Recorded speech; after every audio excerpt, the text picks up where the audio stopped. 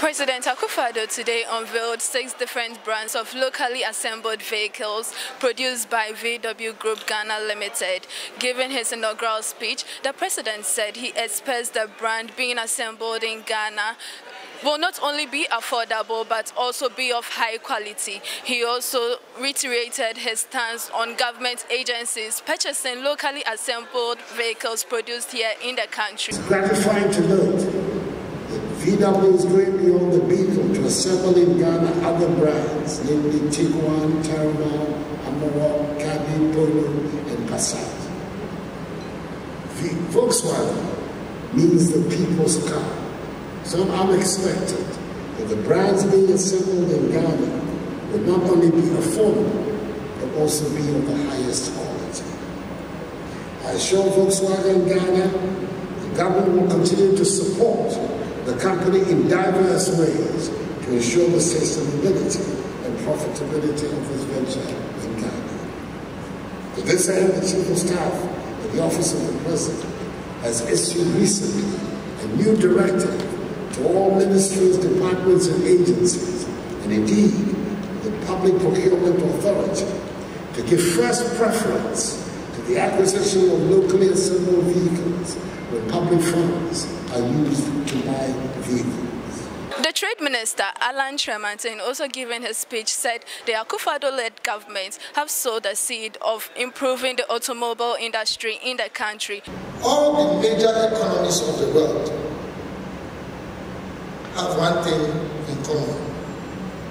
They all have a very vibrant automobile industry. You name them: the United States, China, Japan, Germany, France, the United Kingdom, South Korea, India.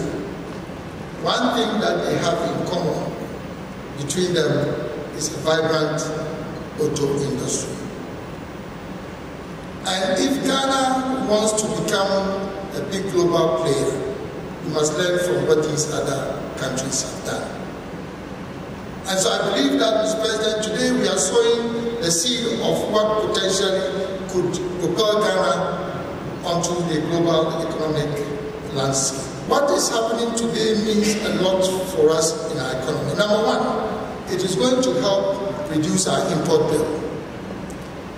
Ghana, on the average, has an import bill of over $10 billion per annum. In 2018, our import bill was $12 billion.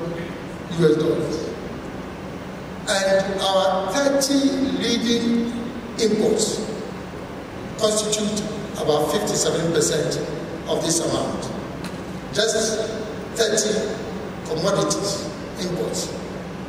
Now, out of these 30, the most significant ones, the top 3, is led by the importation of transport vehicles, both passenger and transport goods vehicles. And so there's absolutely no doubt that this effort of the government, together with the private sector, is going to help us save scarce foreign exchange resources. But it goes beyond that.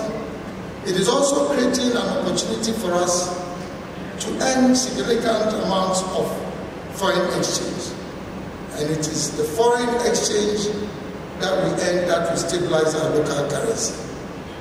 And we know that the global trade in the automobile industry is in trillions. Just across from Ghana, the market that is offered by a country like Nigeria alone is significant. So I believe that under the canopy of the African Continental Free Trade Area, this industry is also going to be a major export earner for us. But it also goes beyond that. It is going to create jobs, and not just jobs, but skilled jobs and highly paid jobs. Again, it goes beyond that. It is also going to stimulate the growth of small businesses. The auto industry is one of the most vertically integrated industries globally. You see a car, a VW car, the number of component parts that go into that car is thousands of component parts. And so we have an opportunity of stimulating the growth of our small and medium enterprises to become part of the supply chain of this assembly and manufacturing industry. Thank you, Mr. President, for your visionary leadership. He's about to drive over, I believe. So that's the unveiling of the very first. Very first. Please do not leave the premises yet. Kindly wait until the President takes his leave of.